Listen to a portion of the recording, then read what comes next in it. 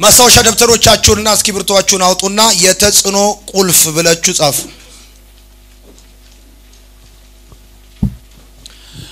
ብዙ ሰዎች ሐሳቤን ሰዎች አይቀበሉኝም ይላሉ። ሐሳቤን ሰዎች አይቀበሉኝም ይላሉ ወይም ደግሞ ትላልቅ አይዲያ ትላልቅ ሐሳብ ይዘው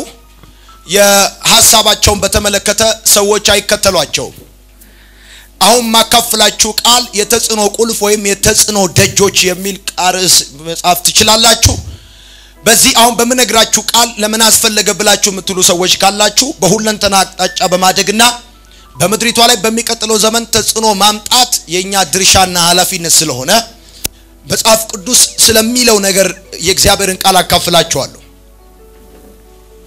ያው እንግዲህ አንድ ወር የቆየሁት እዛ እናንተ የምታውቁት አውስትራሊያ ሀገር ነውና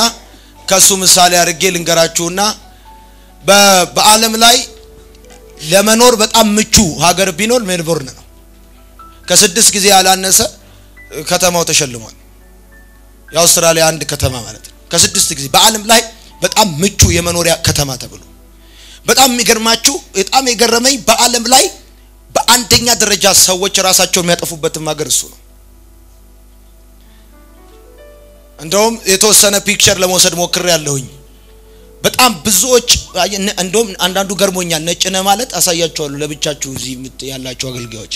ነጭ ነህ ማለት ሀብታም ነህ ማለት አይደለም። ነጭ ነህ ማለት አልፎልን የምትኖረው ማለት አይደለም። ቢገርማችሁ ነገር ልንገራችሁ ዓለምን በጠቅላላ የሚመሯት ሰዎች የሚመሯት 20 ናቸው። 20 ሰዎች ናቸው ዓለምን የሚመሩት በቢዝነስ በፖለቲካ በሁሉም አቅጣጫ። እኛ ጋር ብዙ ሆኖ የሚመጣው የህይወት አይነት በ20 ሰዎች ተቀምሮ በ20 ሰዎች ዲዛይን ተደርጎ በ20 ሰዎች ለሚሊዮኖች የሚላክ ሐሳብ ነው። ዓለምን የሚያንቀሳቅሳት መሳሪያ አይደለም። ዓለምን የሚያንቀሳቅሳት ገንዘብ አይደለም። ዓለምን የሚያንቀሳቅሳት የሰው አስተሳሰብ ነው። የሰው አስተሳሰብ ነው። ስለዚህ የተጽኖ ደጆች ወይም የተጽኖ ቁልፎች ብላችሁ አረሱን ጻፉ።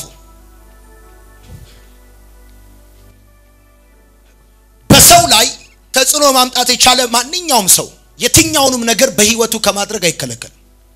ማን ነው በህይወት ዘመኑ የትኛውንም ነገር ከማድረግ የማይከለከል ሰው ካላችሁኝ በሰው ላይ ተጽኖ ማድረግ የቻለ ሰው። ምክንያቱም ማድረግ የምትፈልጉትም ሆነ መሆን የምታስቡት ነገር በጠቅላላ ከሰው ጋር የሚያያዝ ነገር ስለሆነ ማድረግ የምትፈልጉት ከሰው ጋር የማይያያዝ ነገር የለም። መሆን የምትፈልጉት ከሰው ጋር የማይገናኝ ነገር የለም።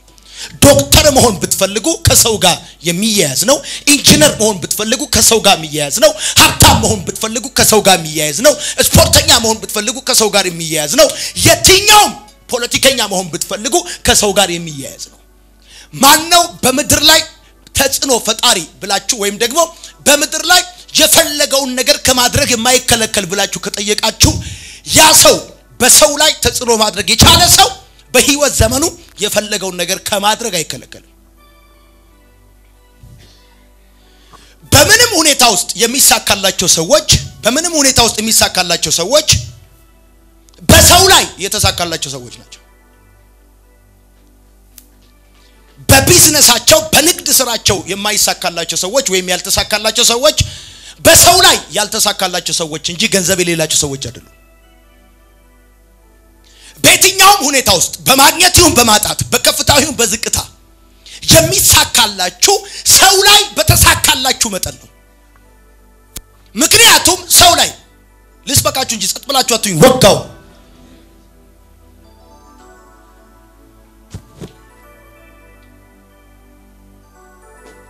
ስትሉ አልነበር ሰሞኑን?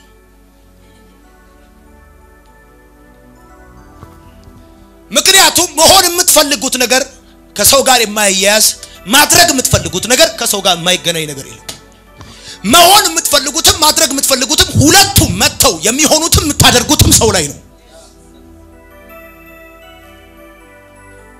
በየትኛውም ሁኔታ ውስጥ የሚሳካላችሁ የስኬታችሁ መጠን በሰው ላይ የተሳካላችሁ መጠን ነው። በሰው ላይ እንደተሳካላችሁ መጠን ነው በቢዝነስ ላይ የሚሳካላችሁ። በሰው ላይ እንደተሳካላችሁ መጠን ነው በአገልግሎት ላይ የሚሳካላችሁ። የስኬታችሁ መጠን የታለንታችሁ ብዛት አይደለም። የስኬታችሁ መጠን የእውቀታችሁ ብዛት አይደለም። የስኬታችሁ መጠን የገንዘብ የገንዘባችሁ ማነስ አይደለም የስኬታችሁ መጠን ሰው ላይ በተሳካላችሁ መጠን ነው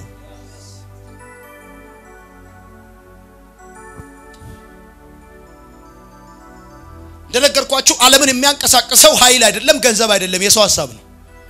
የሰው ሐሳብ ላይ ተጽዕኖ ፈጠራችሁ ማለት ዓለምን የሚያንቀሳቅሰውን መሳሪያ ያዛችሁት ማለት ነው ስለዚህ ከተማን ለማንቀሳቀስ ሀገርን ለማነቃነቅ የሚያስፈልጋችሁ ገንዘብ አይደለም የሰው ሐሳብ ላይ የሰው አይምሮ ላይ ተጽዕኖ መፍጠር ነው ብዙ ሰዎች ወደ ቤተክርስቲያን ሲመጡ አገልጋይ ሲሆኑ ወይም ክርስቲያን ሲሆኑ የማይፈልጉ ይመስላሉ በሃይማኖታዊ ቋንቋ ተደብቀው ተጽዕኖ ፈጣሪነትን የማይፈልጉት ይመስላሉ ሁሉም ሰው ግን ቢገባውም ባይገባውም ተጽዕኖ ይፈጥራል ቢገባውም ባይገባውም ተጽዕኖ መፍጠር ይፈልጋል ተጽዕኖ መፍጠር የማይፈልግ ማንም የለም የሚፈጥረው ተጽዕኖ ግን ለሁለት ይከፈላል በጎ ተጽዕኖና በጎ ያልሆነ ተጽዕኖ እኔ ያወራችሁ ያለሁት በጎ ስላልሆነ ተጽዕኖ አይደለም በጎ ስላልሆነ ተጽዕኖ አይደለም በጎ ስላልሆነ ተጽዕኖ አይደለም እያወራውላችሁ ያለሁት በጎ ስለሆነ ተጽዕኖ መፍጠር ነው we have to be influential ተጽዕኖ ፈጣሪሽ መሆን አለብን ወይኔ ባላቶሊ እንኳን ተጽዕኖ ፈጥሮ ወጣቱ አውራዶሮ ይቆረጣል አውራዶሮ ይቆረጣል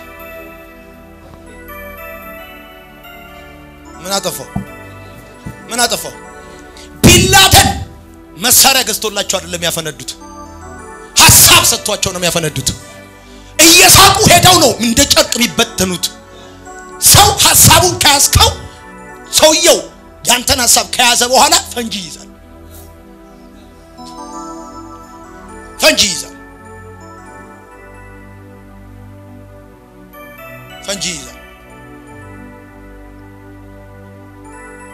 በቢዝነሳችሁ ያልተሳካላችሁ ገንዘብ ስለሌላችሁ አይደለም ሰው ላይ ስለምትፎርሹ ነው ከቢዝነስ በላይ ቢዝነስ ሰው እንደሆነ አልገባችሁ ስሙኝ ወላጆች በልጆቻቸው ላይ ተጽዕኖ ሲያጡ ልጆች አመፀኛ ይሆናሉ የቢሮ ኃላፊዎች በሰራተኞቻቸው ላይ ተጽዕኖ ሲያጡ ሰራተኞቻቸው እንደፈለጉ ይሆናሉ የቤተክርስቲያን መሪዎች በሚመሯቸው ምእመናን ላይ ተጽዕኖ መፍጠር ሲያጡ ሳይችሉ ሲቀሩ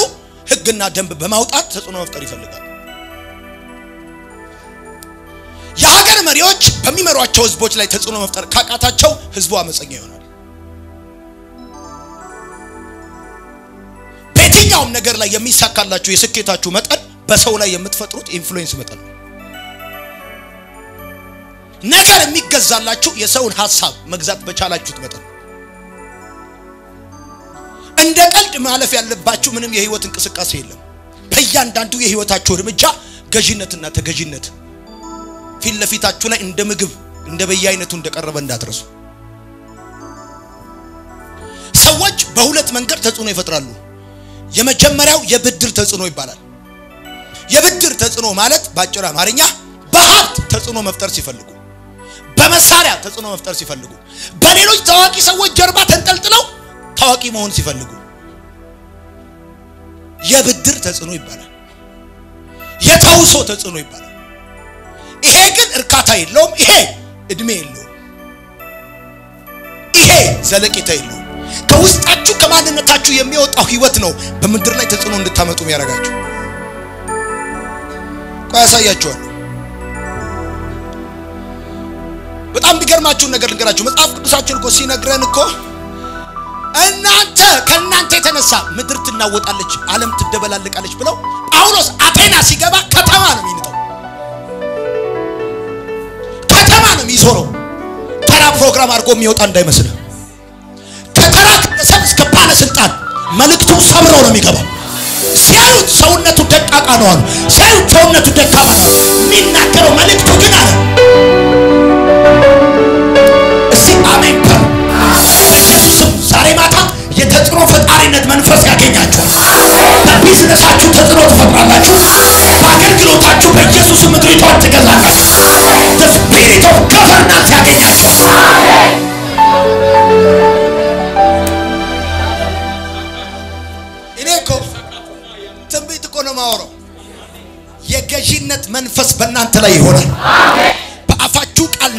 ይተዳደራል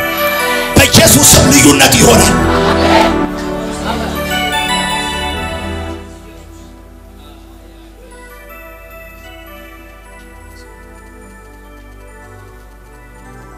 ጻፋችሁ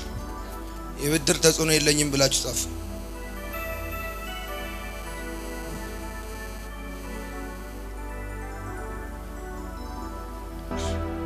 በአንደኛ ዜና መጽሐፍ ምዕራፍ 12 ቁጥር 32 ላይ የመጀመሪያው የተጽዕኖ ቁልፍ ተጽዕኖ መፍጠር ከፈለጋችሁ የመጀመሪያው የተጽዕኖ ቁልፍ የተጽዕኖ ደጅ ምንድነው ካላችሁ ዘመኑን ማወቅ ዘመኑን የሚያውቁ የይሳኮር ልጆች ይልና ወንድሞቻቸው ይታዘዙላቸው ነበር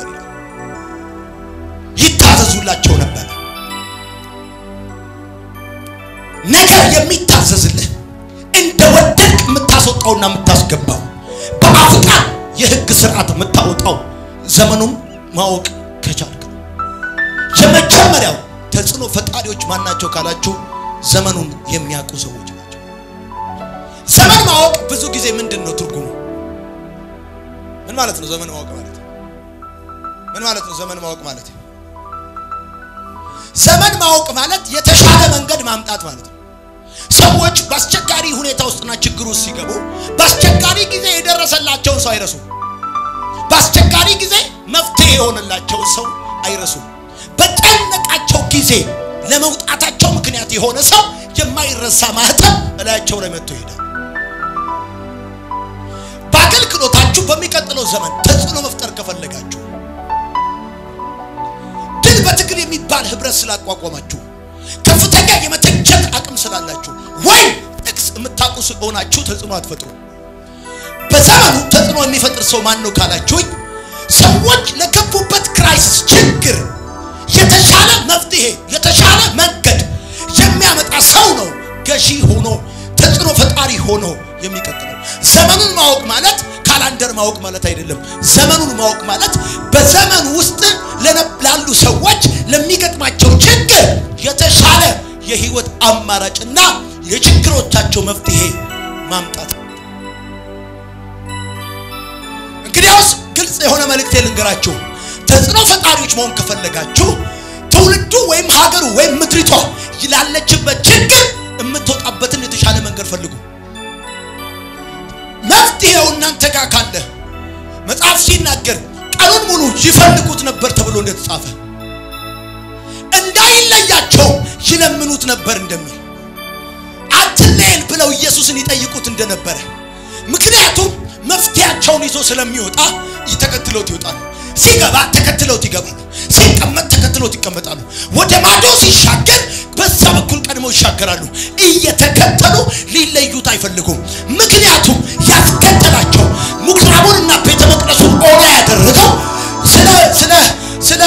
ጻፎችና ስለ ፈሪሳውያን የማይሆን ታሪክ ነግሯቸው አይደለም ስለነሱ የትምህርት ድክመት አውርቶላቸው አይደለም ስለነሱ የህይወት ውድቀት አውርቶላቸው አይደለም እሱ ጋር ስለነሱ ውድቀት ሳይሆን የሚወራው ስለ አብቃት ይነገራል የችግሮቻቸው መፍትሄ አለ ሰው በቤተ ክርስቲያናችሁ እንዲቀመጥ ከፈለጋችሁ በአገልግሎታችሁ ተፈን ማድረግ ከፈለጋችሁ ከናንተ የሚጠበቀው አማራጭ መፍትሄ ማምጣትና ለችግሮቻቸው ሶሉሽን መሆን እንጂ የሌላ አገልጋይ ድክመትና ውድቀት ማውራት እናንተን ገዢ አድርጎ ያስቀጥላችሁ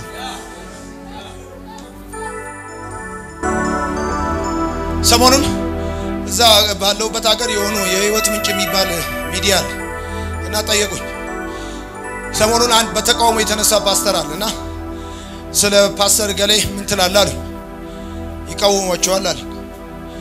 ምን እንደዚህ አልኳቸው የዝንጀሮ ወንድ ሲወለድ አይወድም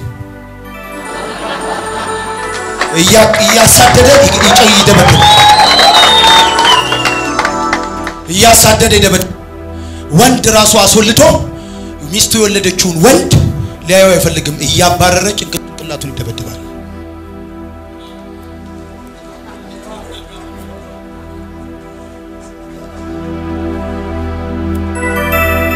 ለወንጌል የቀኑ መስለው በኮንፍሊክት ኦፍ ኢንተረስት የወንጌል አርበኛ መስለው የወጡ ሰዎች ወንድ ሲወለድ የማይወዱ ወንዶች ናቸው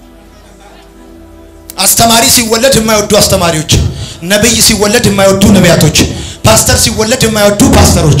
ሐዋርያ ሲወለድ የማይወዱ ሐዋርያት እንጂ የወንጌል አርበኞች አይደሉም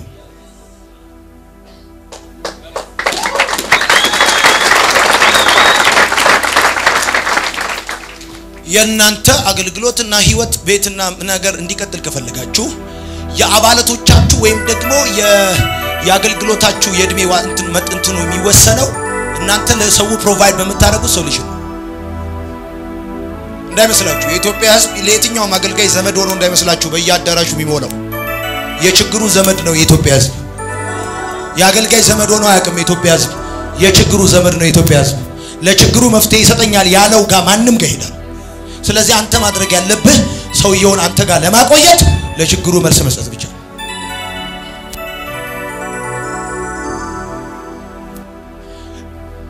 እናንተ ማጥናት ያለባችሁ እኔ ስላየው ነው እናንተ ማጥናት ያለባችሁ ከዮናታን በተሻለ በሚቀጥለው ዘመን ምድሪቷን ገቨርን ማድረግ ከፈለጋችሁ እናንተ ማጥናት ያለባችሁ የምድሪቷን ወይም የህዝቡን የችግር ጥልቀት አይነቱን ስፋቱን ርዝመቱን ሳይሆን ማጥናት ያለባችሁ እንዴት ቢሆን ነው የዚህ ሁሉ የዘመናት ጥያቄና የጨለማ ጥልቀት በእናንተ ዘመንና በእናንተ ሲዝን እንዴት ሊፈታ እንደሚችል ነው ያንን ቁልፉን ካገኛችሁ የማይከተላችሁ ትውልድ የማይሰማችሁ ገዢ የማይሰበሰብ ህዝብ እኔ ደግሞ ዛሬ ጸለይኩላችሁ በጌታ በኢየሱስ ስም እጃችሁ እስቲ በደንብ አድርጉና ሚንበር እጃችሁን ያዙ በኢየሱስ ስም ፈውስ እጃችሁ ላይ ይቀመጥላችሁ በኢየሱስ ስም ፈውስ እጃችሁ ላይ ይቀመጥ ይሄ እጃችሁ እንጀራ ለመብላት ብቻ ሳይሆን ለፈውስ ይሆንላችሁ ጫፋችሁ ጋር ለነፃ መውጣት ይሆንላችሁ ልዩ የሆነ ቅባት ያገኛችሁ በኢየሱስ ስም ያገኛችሁ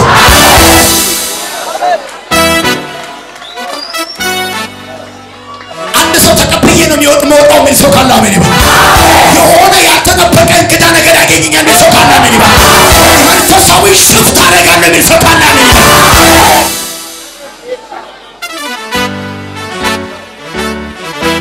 አረ አሜን በል አሜን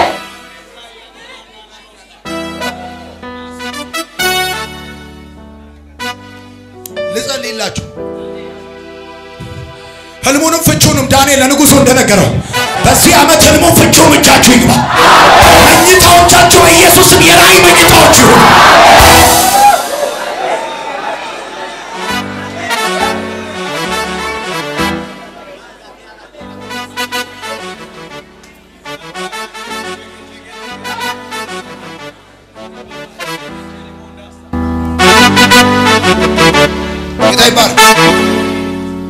ሰውኝ ተጽኖ መፍጠር ትፈልጋላችሁ ወይ ተጽኖ መፍጠር ያለው የተሻለ መፍትሄ ሌላ መቀየር ይችላል ሶሪ የተሻለ መፍትሄ ሰው በችግሩ ቀን ከደረስክለት መልስ ከሰጠኸው የማይረሳ ማህተም ነው ላይ ለምትለው በጣም የሚገርማችሁ ነገር ልንገራችሁ መቼም እኛ ሀገር ኢትዮጵያ ያርጌ ላወራላችሁ በንጉሱ ጊዜ መልካም ኑሮ ይኖሩ የነበሩ ሰዎች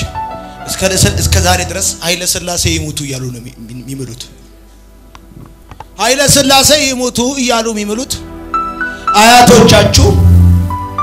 በኢህአዲግ ዘመን ተቀምጠው ያሰራር ልዩነት የፓርላማ ልዩነት የፖሊስ ልዩነት የኢንፍራስትራክቸር ልዩነት ስላለው ሳይሆን ኃይለ ሥላሴ ጊዜ ይቆረጡት ጮማና የጠጡት ጠጅ ሁሉ ጊዜ የመልካም ትዝታቸው ማህተም ነው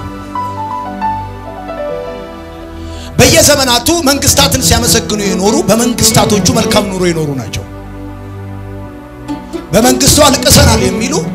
እየባሉበት ሀገር መንግስቱን የሚናፍቁ አሁንም አሉ በመንግስቱ መልካም ህይወት የኖሩ ሰዎች መንግስቱን ሁሉ ድሪም ያደርጋሉ ትዝታቸው መንግስቱ ሳይሆን በመንግስቱ ጊዜ የኖሩት መልካም ኑሮ ነው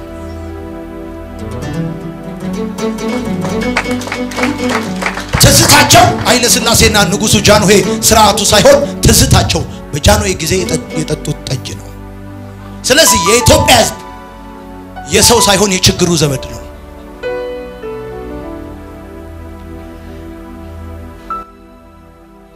ገዢ መሆን ከፈለጋችሁ ዘመኑን ማወቅ ነው ለዚህ ነው መጽሐፍ ሲናገር እንደዚህ ያለ ዘመኑን የሚያውቁ የይሳኮር ልጆች አለና ወንድሞቻቸው ይታዘዙላቸው ነበር እንዲታዘዙላችሁ ዘመኑን ማወቅ ነው ዘመኑን ማወቅ ማለት የተሻለ መንገድ ማምጣት ማለት ነው ስፕራይት አጠጣ ካልክ ውሃ ጠጣ ብለ የተሻለ ነገር ማምጣት ማለት ነው በድፍኑ ስፕራይት አጠጣ ማለት ተቃውሞ ነው ውሃ ጠጣ ነው መፍትሄው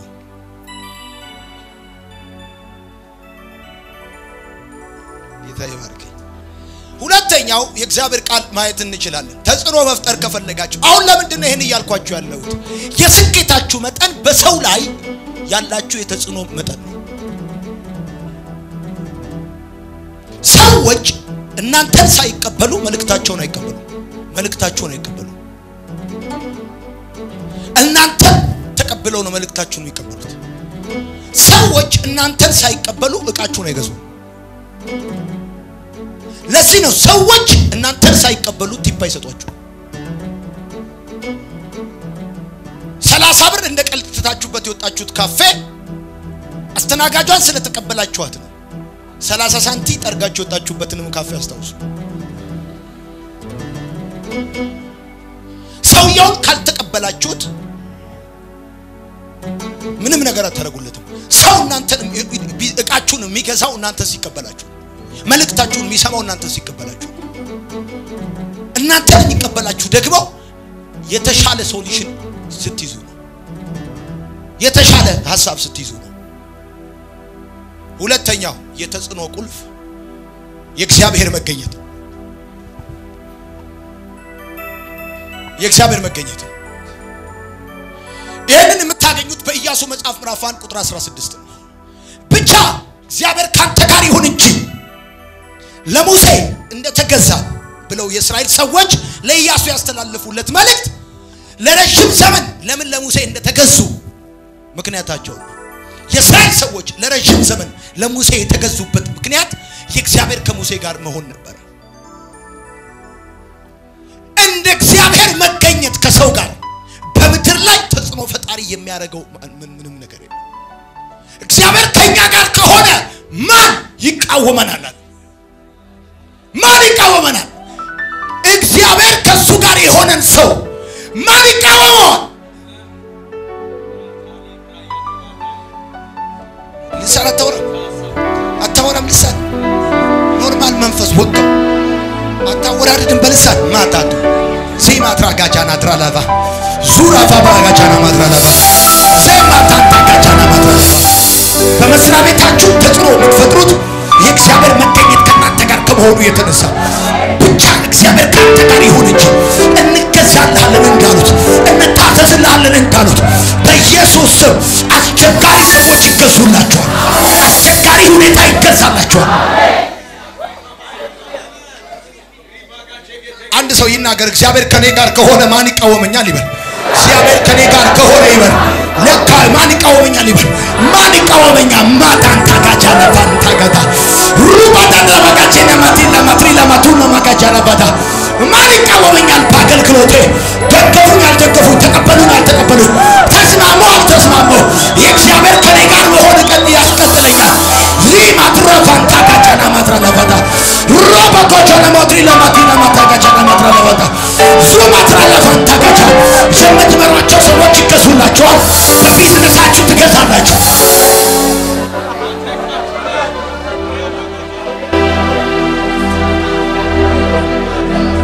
አልሰማችሁኝም እኮ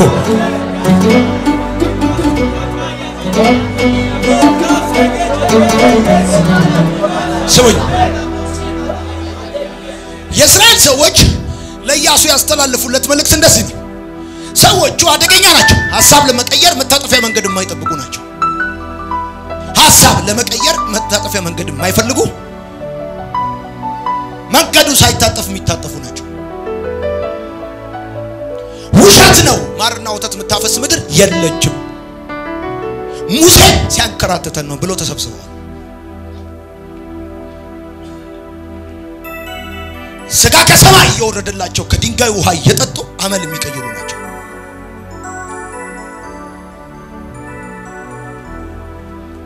ያለ ፐርስ ስጋ ያወረደላቸው አላየንም አልሰማንም ይሉ ናቸው ማርና ወተት የምታፈስ ምድር ነው ያለ ሙሴ ውሸቱን ነው ያሰት ትንቢት ነው ያሉት ያዩትን እንዳላዩ የሰሙትን እንዳልሰሙ እነዚህ አመለኛ ሰዎች ተገዝተውለት የኖሩት ሙሴ የእግዚአብሔር ከሱ ጋር መገኘት ነው ሰዎቹ ሰመሪ ሲሰሩ እንደዚህ ያሉ ሙሴ ከሄደ በኋላ ብቻ እግዚአብሔር ካንተ ጋር ይሁን እንጂ አሉት ለሙሴ እንደተገዛን አሉት አሁን ጸባይ ካይገዛንም አመል ትምህርትም አይገዛንም የትኛውም ነገር የሚያስገዛልህ የእግዚአብሔር መገኘት ነው በኢየሱስም ዛሬ ማታ ጸለይኩላችሁ የእግዚአብሔር መገኘት በሕይወታችሁ ላይ ማኒፌስት ይሁንላችሁ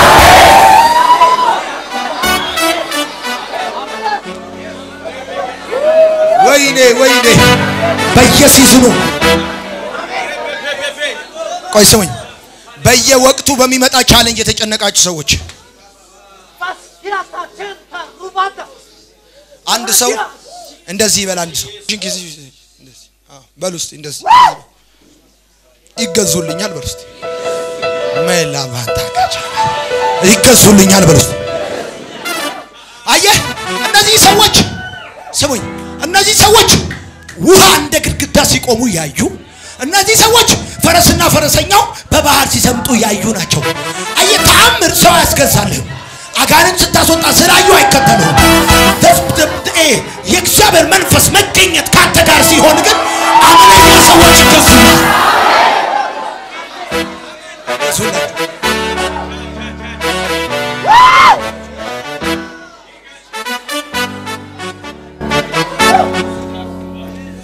ማርያም ለምጽ በለምጾና 3 ቀን ከመንገር ሲቀሩ አይተዋል የቆሬ ልጆች መሬት ተሰንጥቀ ስትውጣቸው አይተዋል በደንብ ነው ያዩት እግዚአብሔርን በዘመን መካከል በግርማውና በተአምሩ ያውቁታል የሚገርመው ግን ለሙሴ ያስገዛን በሙሴ እጅ ላይ የሆኑ ታምራቶች አሉ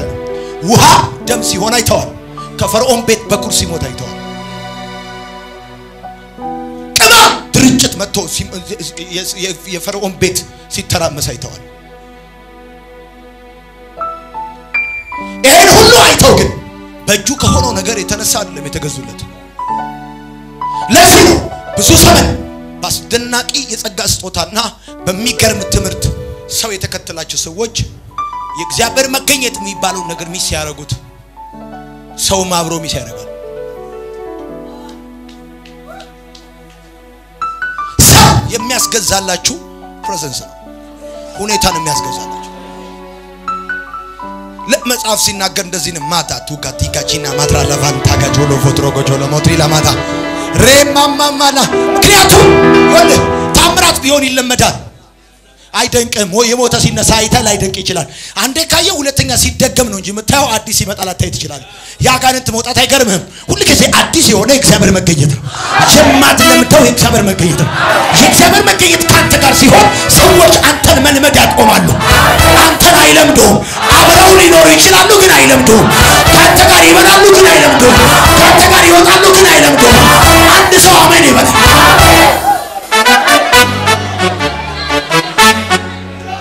አይለምዱ መገኘት ነው መገኘት አይለመድም የእግዚአብሔር መገኘት ሁሉ ጊዜ አዲስ ነው ውድቀትን ያውቃሉ ግን አይለምዱ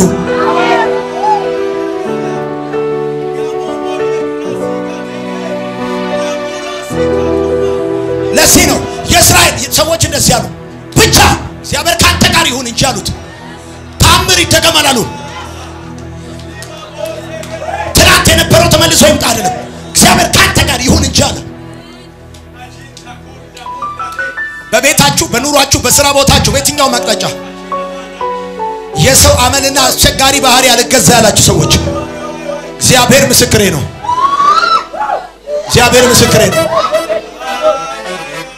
ስማኝ የእግዚአብሔር ፕሬዘንስ የእግዚአብሔር ቆይታ ከእግዚአብሔር ጋር የነበረው ኮሙኒኬሽን ፌሎሺፕ ሲያጣ ነው ሰው በመድር ላይ ያሉ ነገሮችን መግዛት ያቆመው ግዛቸው በመድር ላይ ያሉ አራዊቶችን ሁሉ ሰልጥንባቸዋል ትላንትና የሚታዘዙለት እና አንበሳ በጠቅላላ ትላንትና የሚያሳድዳቸው ቀጥሎ ያሳደዱት እግዚአብሔር ከፌሎሺፑ ከእግዚአብሔር ህልውና ሲወጣ ነው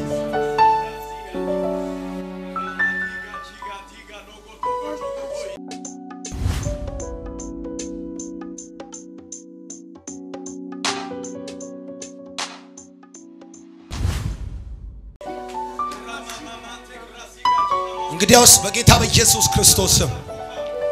እጅግ እስክትበልጡ ድረስ እየጨመራችሁ ትበዛላችሁ አሜን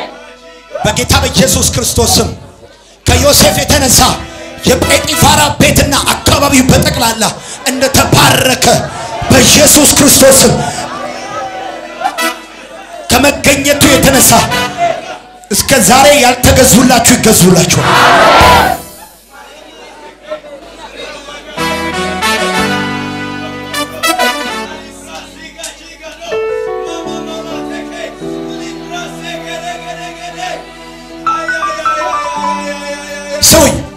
ያገልግሎታችን ዋስትና የመቀጠላችን ምክንያት የሀብታም መሳሳት ሳይሆን የመንፈስ ቅዱስና የህልውናው መሳሳት ከመሄድ የሚያቆመን ሀብታም ሲሳሳ አይደለም ማንም ሄደ አልሄደ በርግጥ በአዲስ ኪዳን ትምህርት የሚሄድ መንፈስ ቅዱስ የለንም ግን ደግሞ ማኒፌስት የማይሆን ምን ያደርግልናል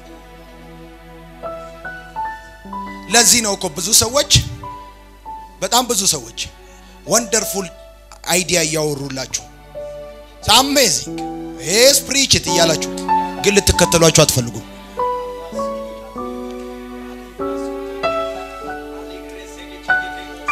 ልትከተሏቸው አትፈልጉም ሰውን የሚያስገዛለ የትኛውንም ነገር እንድትገዛለ የሚያደርገው ፕሬዘንስ መፍራትም ያለብን ብለ እሱን ፕሬዘንሱን ማሽተት ስታቆም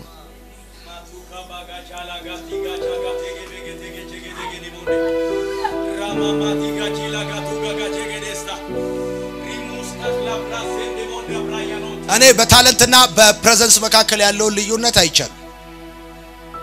ታለንትና ፕሬዘንስ በጣም ነው የሚለያየው ታለንት ማለት አንዳንድ በጣም ታለንት ያላቸው ዘማሪዎች አሉ ታለንት የድምጽ አወጣት ታለንት ያላቸው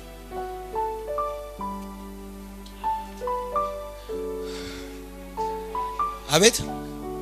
ቮካል የሚሰሩ ማለት ነው ያ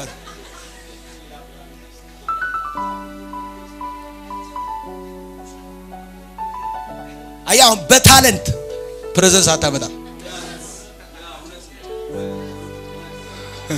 ጌታዬ መቶ ጊዜ ባርከኝ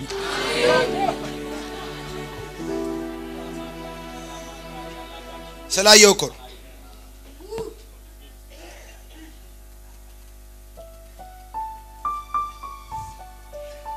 እንደኛ ሀገር አይሱዚ ላይ እንግሊዘኛ the difference is visible ነው የምትሉት በቃ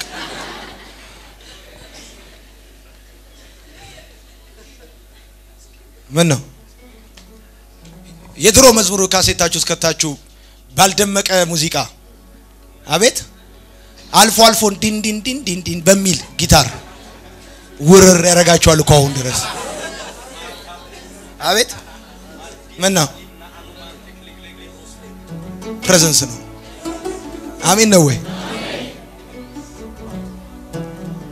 እና በቃ ባጭር አማርኛ ተጽኖ የምትፈጥሩበት ሁለተኛው መንገድ የእግዚአብሔር መገኘት ነው ሶስተኛው የተጽኖ ቁልፍ ይላችሁ እዚህ ያላችሁ አገልጋዮች እዚህ ያላችሁ ወጣቶች እዚህ አሁን በአጋጣሚ የመጣችሁ ወይ በተለያየ በሚዲያ የምትሰሙ ሰዎች ካላችሁ የስኬታችሁ መጠን የተጽኖ መፍጠራችሁ መጠን ነው ተጽኖ የምትፈጥሩት ደግሞ ሰው ላይ ተጽኖ መፍጠራችሁበት መጠን ነው እና ተጽኖ መፍጠር ከፈለጋችሁ ያላ ቁልፎቹን እየነገርኳችሁ ያሉት እንደውም አሁን ሰሞኑን አንድ አገልጋይ የተናገረው ጥሩ ነገር ደስ አለኝ ስሙን መጥቀስ አያስፈልግም አንድ ሰው አይንህን ቢያጠፋ መልሰ አይኑን ብታጠፋበት የውር መጠን እንጂ የምትጨምረው ሶሉሽን አታመጣም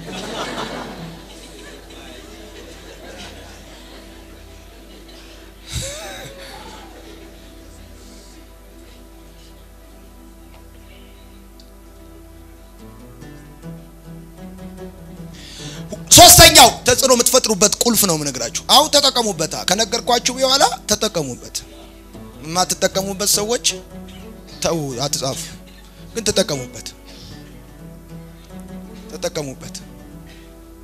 ሰው 3 ሰዓት 4 ሰዓት እንዴት ይሰማል ራስዎን በሰሞኑ ስመጣ ወደዚህ መንገዱ ምሩቅ ስለሆነ ሳስብ ነበር ያለ ማቋረጥ ማውራት እንዴት ነው የሚከብደው ምን ነው አቤት ያለ ማቋረጥ በሳምንት 5 ቀን እያወራ ለአመታት ስታወራ አስበዋል መገኘት ነው እንጂ የሚያስቀምጥህ አቤት መገኘት ነው የሚያስቀምጥህ መገኘቱን ሚስማር ያረክ ቀን ማይሰማ ቀን አትቀመጥ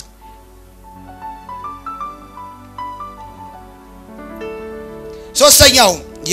የተጽኖ መፈጣሪነት ቁልፎ የሚሰራ ቃል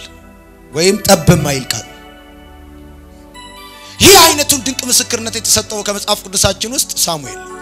ምስክርነቱን የሰጠው ሰው ደግሞ ሰው መሆኑ ሳይሆን የሚገርመው እግዚአብሔር መሆኑ ነው ቃሉ ምድር ላይ ጠብ አይልም አንደኛ ሳሙኤል መጽሐፍ ምዕራፍ 3 ቁጥር 19 ላይ ሄደን እናንብበው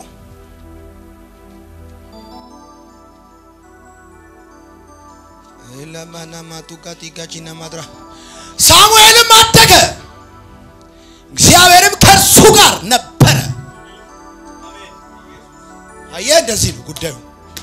አሁን ጠብ የማይል ቃል የሚኖርህ እግዚአብሔር ካንተ ጋር ሲሆን ነው እግዚአብሔርም ከሱ ጋር ነበረ ከቃሉም አንዳች በምድር ላይ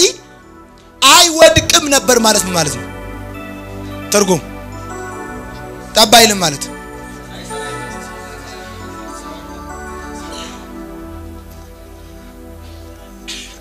የተሻለ ትርጉም እንደሆነ ታውቃላችሁ የልብ አድርስ ነው ቃሉ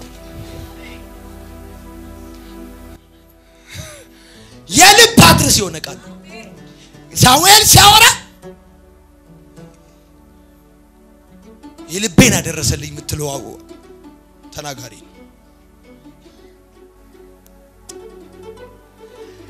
ልብ የሚነካ ቃል ነው የሚናገረው ልብ የሚነካ ቃል ደግሞ ከልብ ይወጣ ቃል ነው ከልብ ያልወጣ ቃል የሰው ልብ አይነካም ስሙኝ አሁን ቃል ማለት የስብዕና መገለጥ ማለት ነው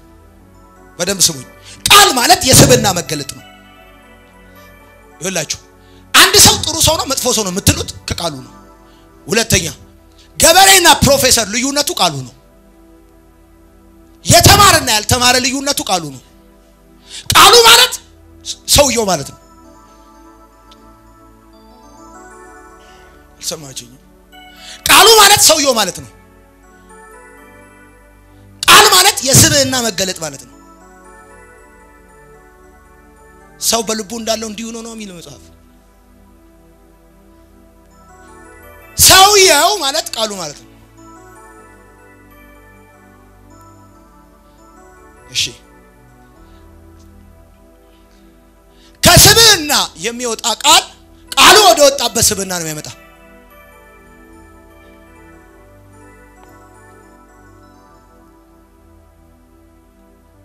ከስብዕና የሚወጣ ቃል ቃሉ የወጣው ከሰውየው ስብዕና ከሆነ ሰሚውን ቃሉ ወደ ወጣበት ስብዕና ነው የሚያመጣው ጠብ የማይል የልብ አድርስ የሰው ልብ የሚነካ ቃል ማለት ሰውየው ከወጣ ሰውየው ከወጣ ነው ሰው የሚነካው ሰው ነው ሰውን የሚነካው ሰውየው ካልወጣ ሰው አይነካም ሰውየው የሚወጣው በቃሉ ነው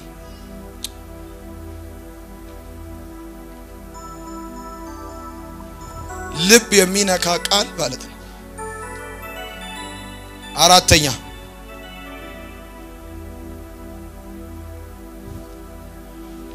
አራተኛ የተጽኖ ፈጣሪነት ቁልፍ በህዝብ ፊት መመላለስ ነው። አንደኛ ሳሙኤል መጽሐፍ ምዕራፍ 18 እዛው ቁጥር 10 እንደዚህ ይላል ነገር ግን በፊታቸው ይወጣና ይገባ ስለነበረ እስራኤልና ይሁዳ ሁሉ ዳዊትን ወደዱት። ተወዳጅነት ስልጣን አይደለም። ስልጣን ያለው ሳውል ነበር። ከማንነት የተነሳ ሰዎች ይወዱዋል ይቀበሉዋል እንጂ ባለክ ነገር ሰዎች አይወዱ። በዚህ ምሳሌ ልንገራችሁ። ሴቶች ከወደዱክ 99 መጥፎ እየተነገራቸው በአንዱ ይወዱዋል። ከጠሉክ 99 ጥሩ እየተነገራቸው በአንዱ ይጠሉዋል። አልሰሙኝም? ታይ ያሏት ቤተሰብ ታይ አይሆንሽም ወንበዴ ነው ያሏት ሄዳ ተገባለች። ታገባለች ነው ጓደኞቿ እየነገሯት የሰፈር ሰው እየነገረ ቤተሰብ እየነገራት ሄዳ ተገባለች። ከወደዱክ በ99 መጥፎ ነገር በአንድ ጥሩ ነገር ያገባዋል። ከጠሉክ ደግሞ 99 ጥሩ ቢነገራቸው በአንዱ መጥፎ ይጠላዋል። ጌታ ይባርካቸው። እውነተኛ ነገር እኮ ነው የነገርኳቸው። ሀብታም ነው ጥሩ ሰው ነው የተማረ ነው መስሜል ዘመዶቹ ከፊት አውራሪ ደጃዝማች ቀኛዝማች ግራዝማች ናቸው። ምን ነው አረባክሽን የሚሆን ሰው ነው ከውጭ ነው የመጣው። 99 ጥሩ ተደረድራታለህ እንጂ ወይም በአንደኛው ጋብዛለሁ ብሎ አየር ከያዘማ ጉራውን አንዴ ካረጋ ባክ